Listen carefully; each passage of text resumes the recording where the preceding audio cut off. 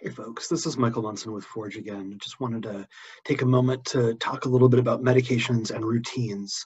Many of us are in different routines right now, living at home, maybe not going to work as often or working different hours of shifts for essential workers. And it may be difficult to keep up with your usual pattern of maintaining your medication regime. So I just wanted to remind folks that it's really important to figure out a new pattern of how you'll remember to take your meds, when you'll take them, where you want to put them, and figure out how that looks now in this time of change and this new world as we're transitioning, hopefully back to normal soon. So just a reminder for folks, I tend to use, well, I do use PillPack, which makes these little wonderful pill packs that I just rip off a section every day. But again, I have to remember to take them. So my usual pattern had been to put one of these strips into my messenger bag every morning, and away I would go for the day, and I would take them when I had breakfast at my office. So now it's a little bit different since I'm not going to an external office. I'm staying in my home, and so I need to create a different pattern. Same for things like, I've got this little pill box that's labeled Claritin, so, seasonal allergies. It's also got some Advil and things in it too. So again, where is this pill box and where am I going to be remembering to take these meds?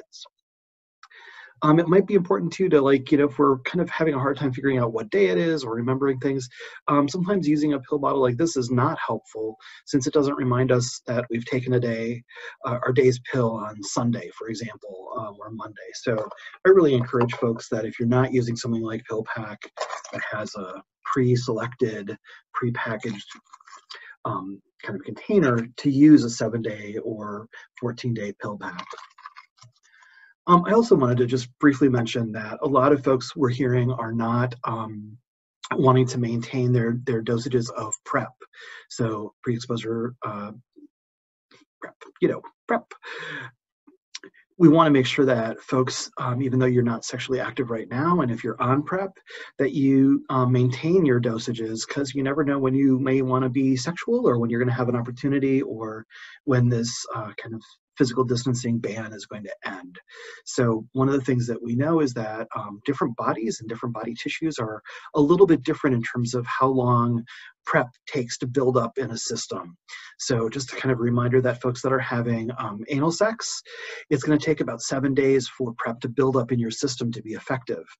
If you have vaginal tissue or front hole tissue and use that for sexual activity, it's going to take 21 days. So for both of those reasons, if you're having sex that involves those parts, you may want to just maintain your dosage of and regular administration of PrEP throughout this time of crisis so that you're prepared when it's time to have some fun and have sex with folks. So again, just a reminder for folks about, maintaining PrEP if you can, using things like 7-day pill boxes to load up your pills if you don't already, finding a new routine if you don't have one already about where do you put your pills so that you remember to take them every day. So that is the helpful reminder, maybe not so helpful, but just we want to make sure that you're taking your meds, especially if they're psych meds or meds that you need for your body or your mind's wellness every day. Thanks. Bye-bye.